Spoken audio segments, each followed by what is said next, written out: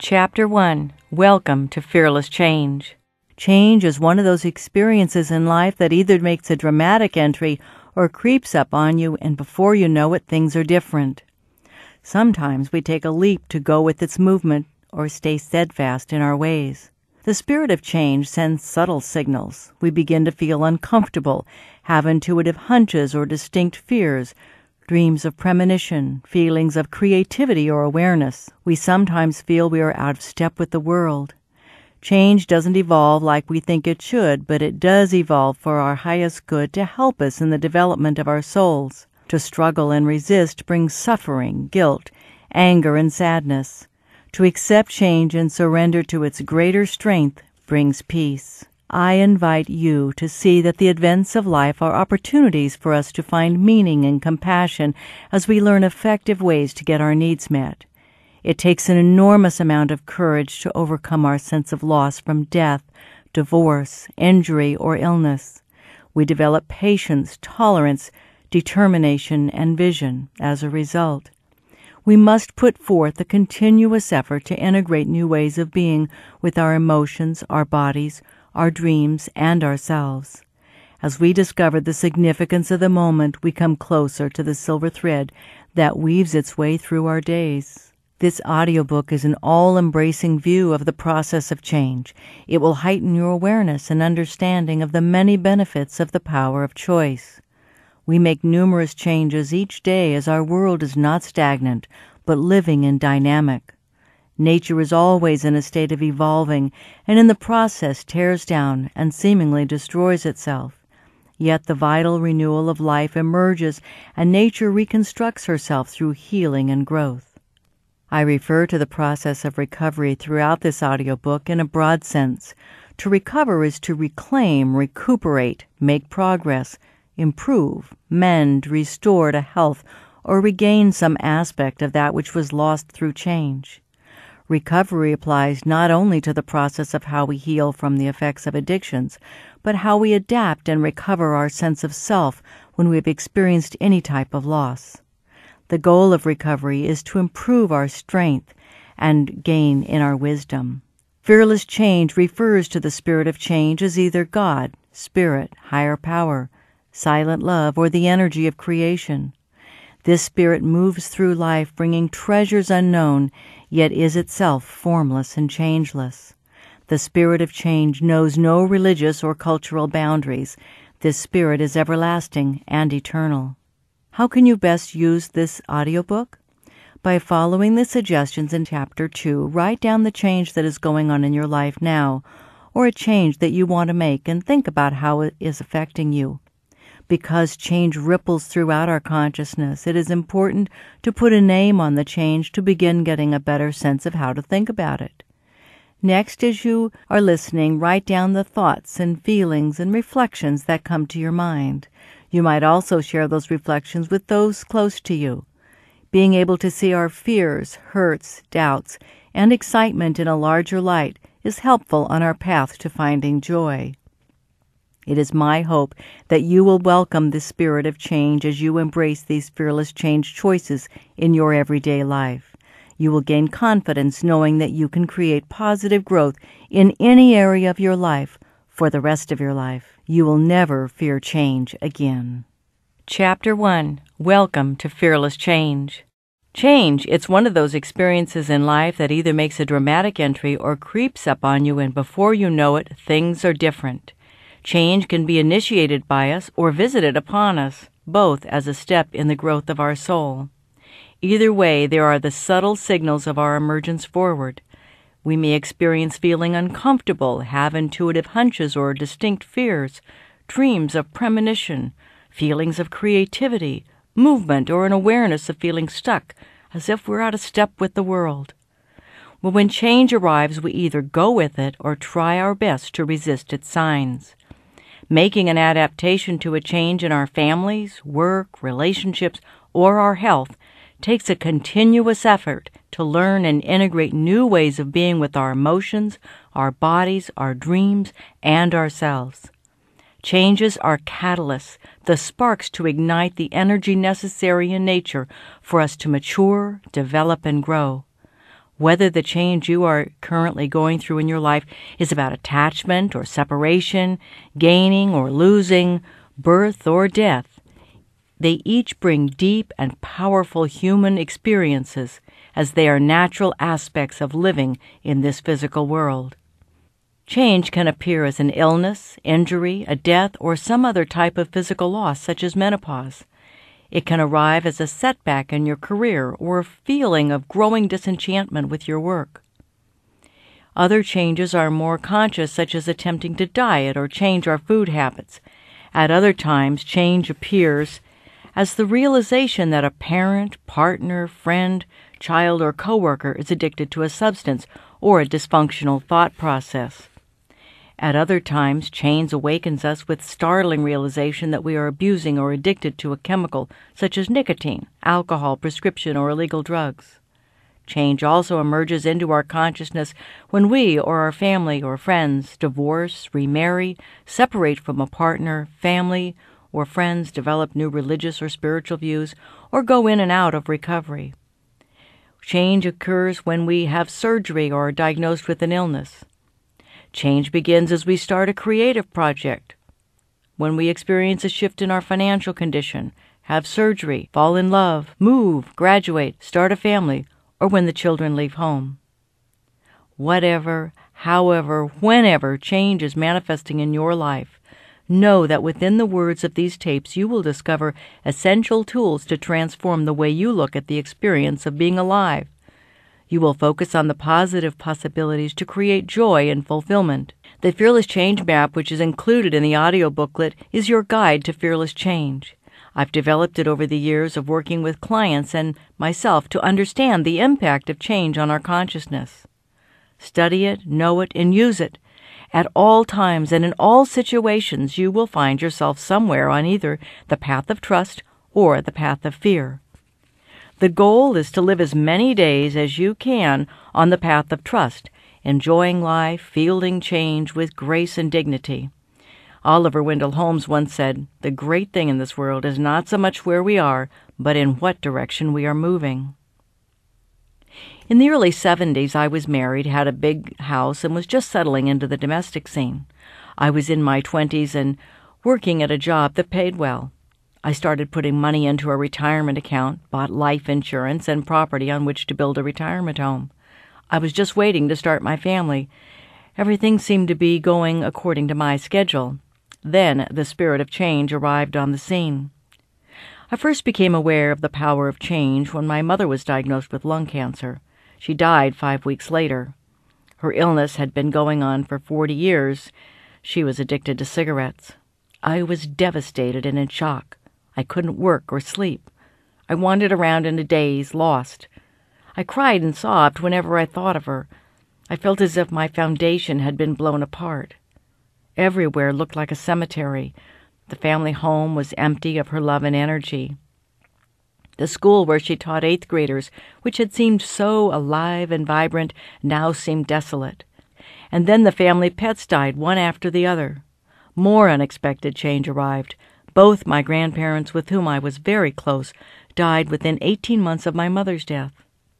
My grandmother, a gentle and sweet woman, loved me unconditionally.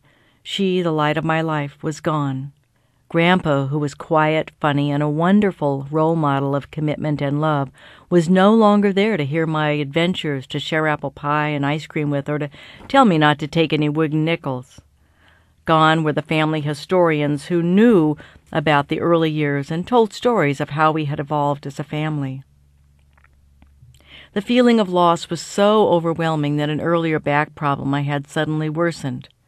I was having difficulties working and went out on disability because of the physical pain.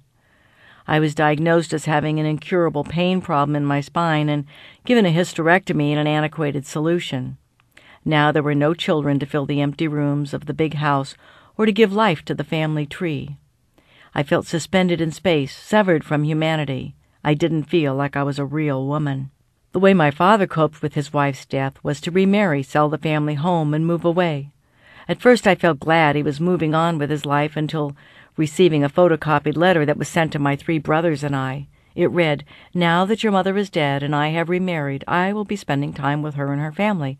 I wish you well in your life, Dad. I felt orphaned. There were no more birthday cards or parties, no more Christmas or Thanksgiving celebrations. I was on my own. I was struck by the differences in my life and that of my friends. 7 of them were healthy, pregnant, working, and had relatives all around.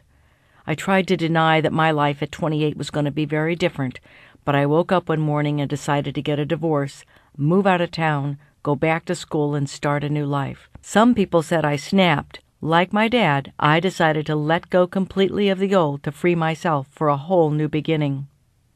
I felt abandoned by life, and I in turn abandoned my life. I called a few friends and told them I was moving. I said goodbye to my mother-in-law and hugged my sobbing and confused husband. Packing up my yellow VW with my dog, clothes, my inheritance of family dishes, a few pieces of jewelry, a blanket from my grandfather, and one filled with the aroma of my mother's perfume, I left to start life again. I had no idea how it was going to unfold, and I was scared. I was leaving the structure my family and society had created for women. Get married, establish a home, have children, work part-time to fulfill yourself, retire, travel, grow old with your grandkids, and die. I was venturing into a new universe for myself. I was frightened and excited. I realized that I needed to find other ways to fulfill my needs for family, for vocation, for giving and receiving love, for a sense of belonging, for trust, and to find personal expression. The bottom line was that I needed a reason to keep on living. I began to rethink the expectations I had about my mom and dad, what I believed I needed from them, and what I was going to miss. I knew my 3 brothers loved me, but, they had their own lives. Whatever it was I thought I needed, it was certain that I wasn't going to get it from my family. I had to explore other ways to become whole again. I moved 50 miles away and enrolled in college. I found a roommate and started to explore this new beginning. Unpacking in my apartment, I had feelings of being reborn. I felt alive with energy all around me. There was a lot of action going on at the university I was attending. I met new people and became involved in the consumer rights movement. Everything was in change. I found myself rebelling against the established traditions of society. We demanded women's rights and signed our name as Ms. We hitchhiked across the United States and in Europe, took chances with our brains by using drugs, and risked our well-being through promiscuous sex as we welcomed in the sexual revolution. We rebelled against the taboos of the tribe. We were looking for new levels of emotional and spiritual awareness in response to the inner and outer turmoil. We used meditation, sensitivity groups, and drugs to reach for it. We wanted things to be different, and we were not afraid to do whatever it took to bring it about. Then things slowed down. We seemed to have reached a new equilibrium point in our society. We integrated the actions of only a few years earlier. The war in Vietnam was over, and our surviving men were returning home, wounded physically, emotionally, and spiritually, forever changed by the rules of war. Laws were enacted to protect consumers, and I put away my picket sign. I graduated from college, married again, changed my name, and traded my worn-out Levi's and Salvation Army T-shirt for a polyester pantsuit. I went to work in a corporate job and started teaching consumer economics in a local community college. It all seemed so prescribed and automatic to return to the framework of my earlier life. Now I was grieving the loss of the friends and experiences I had made during those years. Internally, I was reeling from the uprooting of my life and the unresolved grief and loss I had experienced as a result of the family deaths. I began to feel overwhelming fear, and I experienced panic attacks. My creative and emotional energies were depleted. I could feel powerful when I was angry at big business and the government, and when I thought I could make a difference saving the world. But when it came time to save myself, I gave up because I didn't know how or where to begin. I was passive. I didn't say what I felt. I didn't know what I felt. Instead, I tried to keep up a front that I was happy, when in reality I was overwhelmed by life. Inside, I bottled up all the creative energy because I didn't know where or how to use it. I then became depressed and sick. I burned out and could do nothing. Now, I'm not the kind of person who sits around for long, but I was at a complete loss. I tried to be happy in spite of what was now going on with my body, but I knew I had to do something very different. I wanted to control the change by getting into the new, yet I had not fully grieved and let go of the multiple losses in my life. I was in total denial. The hot, searing physical pain I endured from the sciatica I had was now overwhelming with all of the pent-up emotions. My body began to shut down. I could barely walk across the room. The energy in my body seemed to come to a complete stop. More powerlessness. I felt helpless, depressed, and lost. That there had to be a way out of this darkness. And it was at this point that I began to reinvent my life. I was talking to my friend Patty, and I told her how overwhelmed I felt. I realized through our conversation that I was scared most of the time. Wanting to get into the solution, we looked up fear in the dictionary to learn the antonym. Faith. Well, this was my answer. I then started reading about people whose trust and faith had helped them to open to healing. They had created powerful images and changes in their life by realizing that there was a choice to stay in their pain or learn to heal their thoughts and feelings. Those who had healed learned to accept the reality of the people and events in their lives rather than be unhappy over the unmet expectations for which they had been angry, sad, and resentful. They learned to forgive others. They learned to pray and trust the power of the universe. Most wrote of newly discovered aspects of themselves. Now, many of the people had strengthened despite what they'd been through. They had healed their lives, their bodies, finances, and their relationships.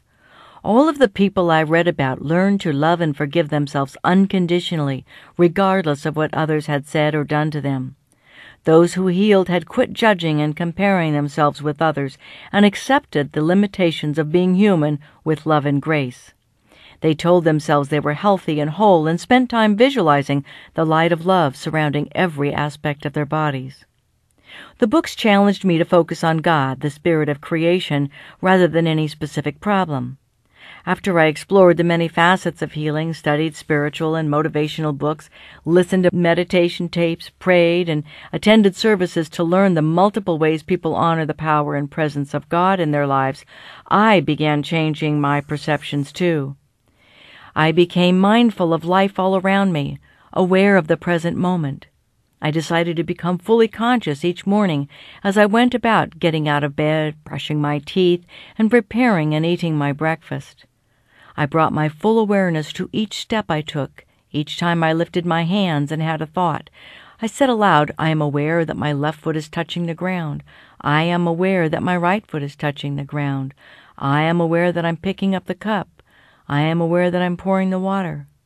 I began to feel the presence of spirit in the work I did, the way I took a breath, and the way I moved. I began to increase my awareness of many things that had previously been ignored because I'd been somewhat unconscious. I learned that I could change the words I said to myself, which could change how I felt. When I recalled memories, I could reframe them to feel differently. Then I could change my outlook on life. Changing one word in my inner dialogue changed my attitude. Instead of thinking of painful or fearful outcomes, I began to think the word faith. I made the choice to become aware of the laws of the universe that I trusted. I could trust the sun to come up, that rain would be water and not oil, that if I dropped something it would fall. With my trust strengthened, I then learned about assertiveness, which means to ask nicely and directly for what I want. When I learned that I had to ask for what I wanted and needed in relationships with men, I was really upset. I somehow thought that if a man really loved me, he should know what I needed and what was best for me. If he got it right, then it must be true love. And if he got it wrong, it meant he didn't love me and I stayed empty. In reality, I felt helpless and didn't know how to ask. I could shout and demand aggressively for the rights of others, yet I had not been taught to ask for myself. I thought asking was selfish, and for a long time I denied asking for many of my needs. I couldn't ask for what I didn't know I needed.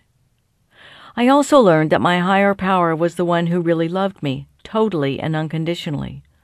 I realized that when I trusted Spirit, my need was met even if I didn't know what to do or what I needed. I would listen deeply and trust the answer to unfold. As the understanding came, I began to interpret the messages of pain, tension, and coincidences. I was open to inner guidance in the form of intuition or a nudge in some direction. I learned to forgive each judgment I had toward another, in the present and in my past. I was able to ask this all-powerful spirit for everything I needed. I would take action, believing the need would be fulfilled in some way as long as I listened to my inner promptings and maintained my faith and perseverance. Daily, for months, I visualized this light of light, fire and destruction and creation, moving in and through my body and mind. I affirmed in my waking thoughts and out loud that my body was revived with strength and healing. Eventually, the words and feelings were submerged into my subconscious, and I began to have calm and pain-free days, dreams of peace and feelings of strength. It worked. At last I could find the calm center of my being and experience being pain-free. At first it was only for a few fleeting minutes, then for longer periods of time. I was starting to feel stronger and healthier, just as I had affirmed. I had successfully moved my perception from fear to trust on the right-hand side of the chart. And with fear there was darkness and weakness, depression and pain. And with trust I experienced light, strength, vision, and new beginnings. I began to research how my experiences could help others. After becoming a therapist and talking to literally thousands of people over the years in therapy, workshops, and on the radio, I realized that other people had the same problem I did. I wasn't alone. I have since used the Fearless Change map with clients in therapy and in workshops. Now, this map will help you in the same way it's helped them to understand the elements of anger, change, powerlessness, boundaries, communication, and a multitude of other issues. The Fearless Change map is a mirror of your inner self. You can see where you're headed and where you want to be. Use it as your compass. Trust in the journey of fearless change. You see, our basic needs are interdependent upon our environment, including the universe of people, places, and things, time, and the energy of creation. The fulfillment of these needs within our lives is based on our ability to effectively communicate to this universe through our verbal and nonverbal interactions. The cycle of meeting our needs goes unnoticed for the most minute changes and movements we make each day. If we trust our abilities and the possibilities within the universe to get our needs met, we approach change with trust. We accept what is in front of us, we cooperate with it, and take the necessary actions. We have satisfied our need and met our soul's requirement to grow and expand. If, on the other hand, we resist change and growth, it may be because we have unrealistic expectations of who we are or how our lives ought to be. We may feel disappointment, shame, or guilt because our bodies, our relationships, children, jobs, or investments don't respond like we think they should. The characteristics we have in our personality exemplify the beliefs, expectations, and perceptions we have developed through our relationships, families, and communities. These characteristics protect our most inner vulnerable self and have their foundation in our prior experiences, values, personality type, families of origin, and soul purpose. When we have a fearful or anxious perspective and we become defensive and rigid either internally or externally, we may try to shut down our emotions, and if we do, we will become ill, get depressed, rage, or relapse. We propel ourselves into emotional or physical burnout. When we act out our defensiveness externally, we become angry, irritable, blaming, sarcastic, or manipulative. Many people show the passive side to the world and internalize the fears, blame, and rage. Well, the more quickly we choose to reframe the negative beliefs into positive, empowering thoughts, the sooner our trust returns and we can accept and cooperate with the change at hand. We then access our creative instincts and seek a solution. Now, some solutions come quickly, and others take months or even years, depending upon the expectations of the new or the depth of pain and trauma one has experienced. Reframing the change through our thoughts, words, breathing, and actions allows us to collect our thoughts, imagine a positive outcome, and accept what is in front of us right now. Think about a major change going on in your life today.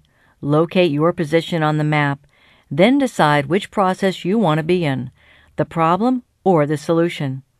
Follow the guidance in this audiobook and allow yourself to be reinvented through the path to fearless change. Chapter 2. Facing the Unknown. Ralph Waldo Emerson once said, "Do not follow where the path may lead. Go instead where there is no path, and leave a trail." One thing for certain is that when there is change, we must face that unknown.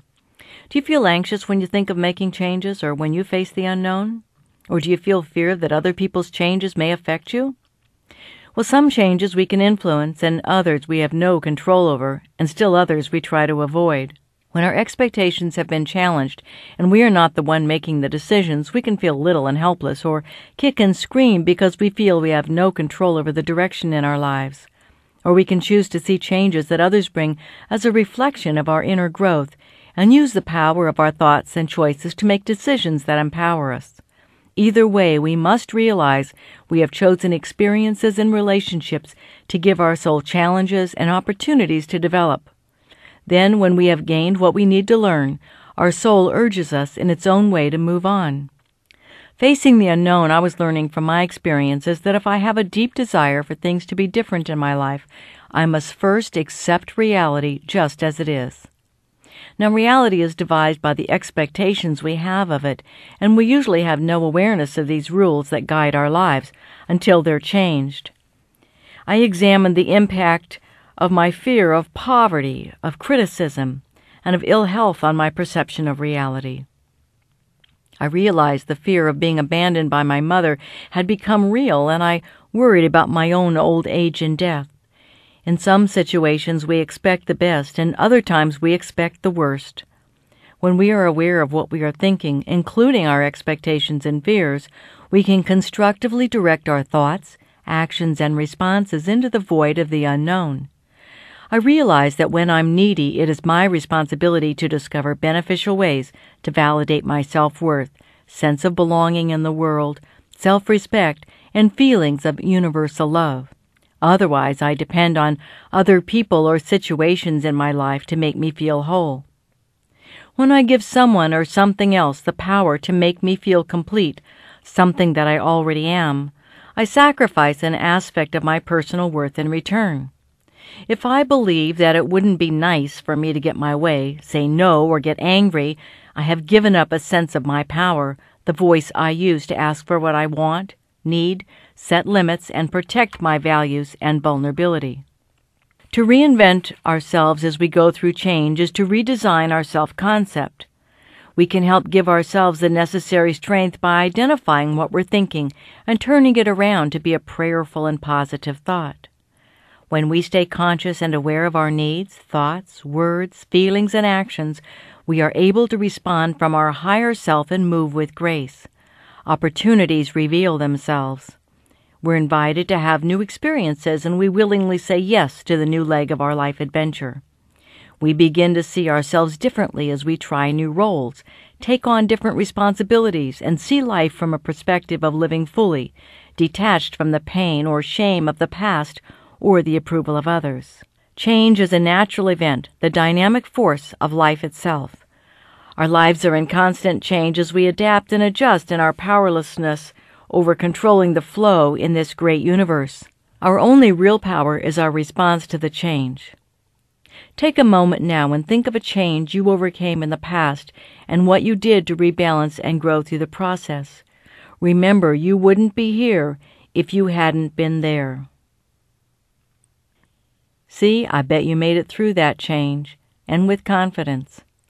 With the keys of fearless change, you will face this current unknown, too, and discover a positive and creative solution no matter what you're experiencing. Take the time now to reflect on the depth of the transformation going on in your life.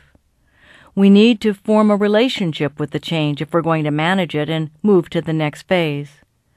You see, change has a rippling effect, and it impacts other areas of our lives and the lives of those close to us. You may be in several changes at the same time, and if so, take a few minutes to yourself and think about the one that has been the most challenging to embrace right now. Get clear on how to describe it. Then, if you choose to, open up the workbook enclosed in this audio tape and write a bit about the change you are going through right now.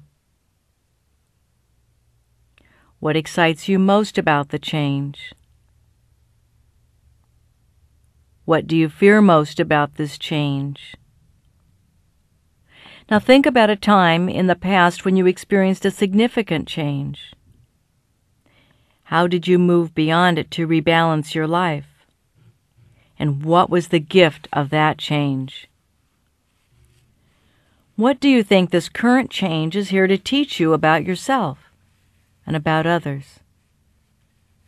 What do you think you need to do to move from feeling fear to trusting the outcome inherent in the change? By fully thinking about the change with these insights, you will immediately begin to see change from a new perspective.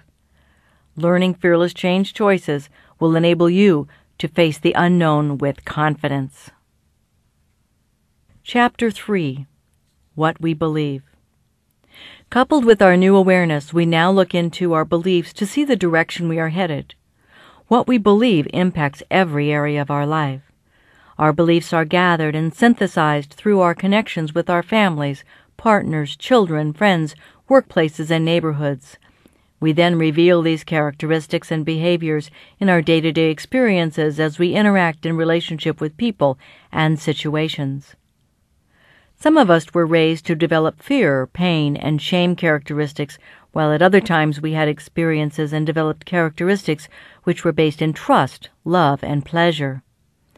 Ellen was raised with much shame and guilt, and as a result she feels jealous and suspicious, is mistrusting in giving affection, and sees life as chaotic and unsafe. In Ellen's chaotic and unsafe family, she believed that God was punishing and judgmental, so she learned to feel unrealistic guilt. As a result, she projects and resists change as it seems too unsettling for her.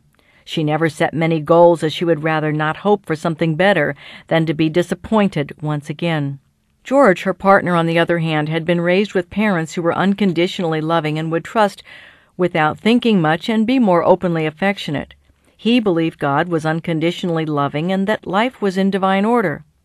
He felt his innocence rather than his guilt. He saw mistakes as opportunities for learning, whereas Ellen saw mistakes as failures. George was open to the new and different and was often setting goals to motivate himself. He was feeling positive about the direction he was headed in his career, yet he and Ellen were experiencing more and more conflicts in their relationship. Their problems grew out of their differences, and when George was tired of Ellen's negativity, he called me for counseling. As they both looked over the list of trusting or fearful beliefs and characteristics, Ellen was able to identify the limited beliefs she had developed.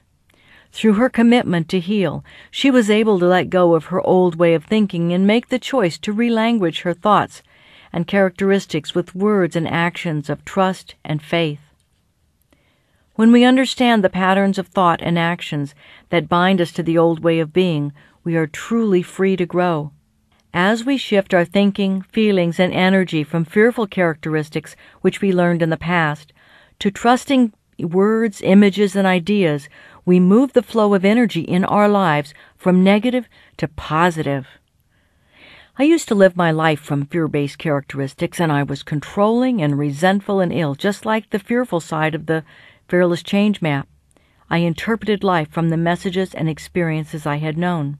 As I look around my life today, I am filled with amazement that it is so full and satisfying. I have so much to be grateful for since I've begun to discover and experience my own potential. Now, these things didn't just happen to appear in my life. It is only since I changed the way I believe that any of this has become manifest. I realized I had choices, that I was not helpless or a victim. As I embraced growth, I learned to feel trust and began to be more cooperative, understanding, and fulfilled. The first change was learning to believe in a higher power. Through acting as if I could trust, I learned to have faith.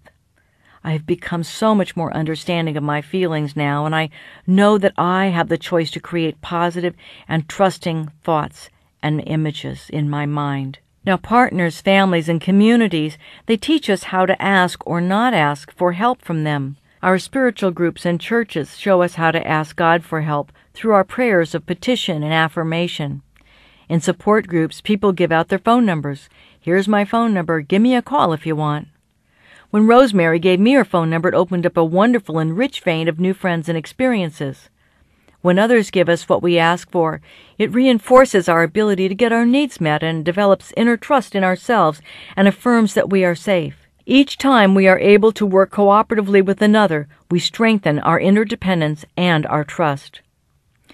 Now, in the early part of my healing, I didn't believe in God. I was afraid most of the time as I ventured out into the new. I worried that I was unloved, I would burn the dinner, or get into a car accident. I didn't trust anything or anybody, and the images in my mind were less than beautiful. I realized I had been scared for a very, very long time. And I didn't want to feel the pain or the depression again or use substances to cover up the fear because it had been so awful. Seeking a relationship with the inner aspect of myself, that part of me that was deep inside and untouched by the events of my life, seemed the only way out. Growing up, I didn't ever remember believing in God except once when I got caught stealing some makeup. My mother told me to ask Jesus for forgiveness. I did, and I felt so much better. But getting help from others was not a belief that was encouraged in my family, as asking didn't produce positive results. I learned to do many things on my own. I didn't even ask God for help with other things until I wanted help with getting free of my addictions. Even though I had changed my outsides, I realized my insides were feeling the same old feelings because I was thinking the same old thoughts. One day I felt trapped more than ever in a pattern of hopelessness. I kept thinking about the way my life should have been if only this and that would or wouldn't have happened. To get out of the depression, I was trying to find motivation to meet new friends and leave the past behind, but I couldn't get myself up and out of the house. I began to create a vision for my life that would give me a reason to keep on living, a purpose that would give me enthusiasm for getting up in the morning. I would come up with great ideas, and I'd be so filled with enthusiasm and hope for a few hours, and then I'd drop into despair about the course my life had taken. Other people seemed to have had an easier journey along the way. Frankly, everyone else seemed happier. I could see no purpose for myself in the future. I wasn't in a relationship, and even though I was working again and praying, there was something missing. I felt guilty much of the time and shameful for just being me. I was talking to some friends who were further down the spiritual road, and they challenged me to be more positive and open my mind to the unlimited possibilities in life. They helped me to understand that my higher power was not punishing me, but that I was not allowing this power to help me grow in my everyday life. They challenged my beliefs in fear, negativity, and futility, which were keeping me trapped. I'd settled into a church, and I made an appointment with the minister to see if he could give me some further guidance. He invited me to attend a workshop presented by C. Norman Shealy, M.D., the first president of the American Holistic Health Association. Dr. Shealy, who ran a pain center, was quite well known for his books on the power of the mind to heal chronic pain and illness. I was a bit skeptical at first, as 7 physicians and surgeons had told me there was absolutely nothing that could be done to eliminate the pain in my spine. Yet, when I talked with Dr. Shealy, he looked me straight in the eye and said, "You can use your mind to heal your body." I knew he was telling me the truth. I had to look more deeply at the limiting beliefs I held about my ability to create a pain-free body as well as a fulfilling life for myself. What I learned is that if I only see what is right with me, I only see what is right with other people or situations. When I see the negative or unloved aspects of myself, my body, or identify imperfections in myself and criticize them, I am living in my historical, fear-based belief system. When I judge others, I am judging myself, because they are mirrors of me. What I like or dislike, do or don't want to be, have or don't have in my life, is reflected back to me through my perceptions. In some situations I am jealous and filled with envy. In others my love pours out like the mouth of a river. I began to understand that I had unconsciously absorbed qualities and characteristics, reactions and feelings from my experiences growing up and living in the world. During my meditation, I visualized the pure light within me, burning up the old belief that I couldn't have love, family, and prosperity. This freed me to start each day choosing positive thoughts and responses, and gave me insight to ask the universe for fulfillment of my desires. I was beginning to understand that if we don't ask, we don't get. I affirmed I would be successful in creating a life filled with love and meaning. I examined my beliefs about conditional and unconditional love. I loved myself conditionally, There was frequently the little dig I said when I didn't do something perfectly or felt deprived. I needed to give up judgmental words in my thinking, and I began to replace my thoughts of judgment with words of acceptance.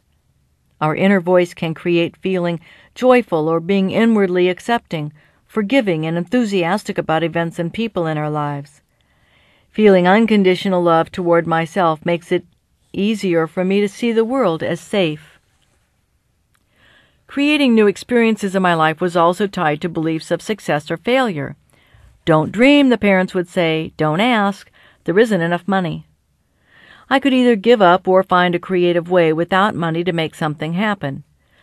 I learned to be resourceful, and I found jobs in the neighborhood, made new clothes out of remnants and recycled items, and used my imagination in many different ways.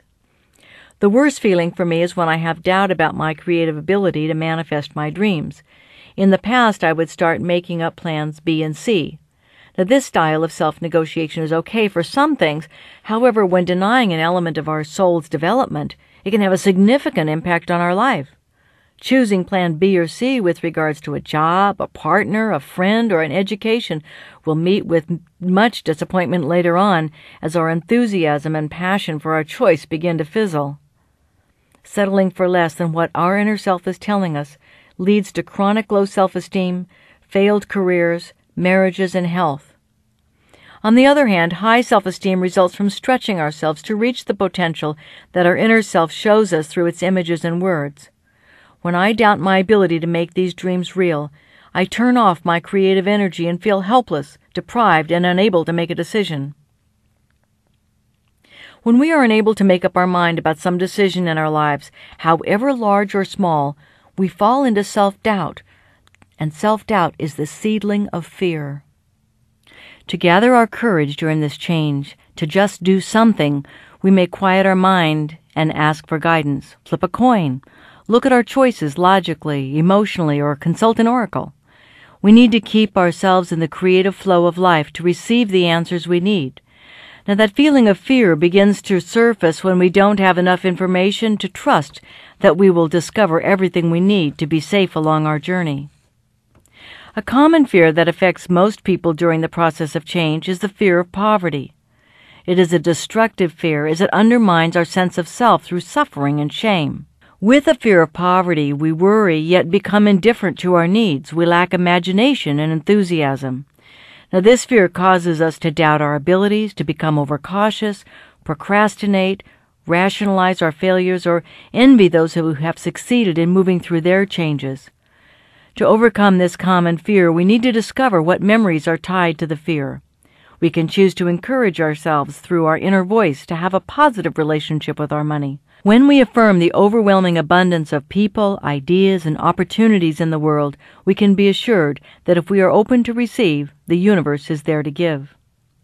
Another fear that blocks our movement and growth is the fear of being criticized. When we feel this fear, we deny our initiative, diminish our imagination, become self-conscious, nervous, and limit our individual expression. If we uncover the source of our shame at being us, we reclaim our own inner strength. The courage of self-expression is essential to bring forth the unique gifts of our soul. When we've been disappointed in our relationships and careers, we may worry about the effects of the change on our health and discover that our fearful thinking is our worst disease. We can enjoy an abundance of good health if our inner thoughts and images are of health and wholeness, and our daily actions support our physical and emotional health. As we find our faith in the divine healer within and acknowledge the availability of an abundance of non-medical and medical solutions, we can turn our thinking. When change affects our fear of loss of love, we become jealous, judgmental, and through our lack of control, make poor financial decisions. We cannot force or control anyone to love us. The more loving and respectful we are to honoring our dreams and ourselves, the more love we will receive in return. Many of us also fear growing old and our eventual death. These fears and worries about this chapter in our lives come from the images we collect about what we see and believe. We can choose to be connected with thoughts and pictures of spending more time enjoying the beauty of everyday life and passing over to greater peace. Charles Darwin said it wasn't the strongest or the most intelligent who survived the longest, but those who know how to change. And research completed on people who live to be over 100 years old prove this to be the truth. Embrace your fears and live with the choices of fearless change. This is the end of Side A. Please turn the tape over now to continue listening on Side B.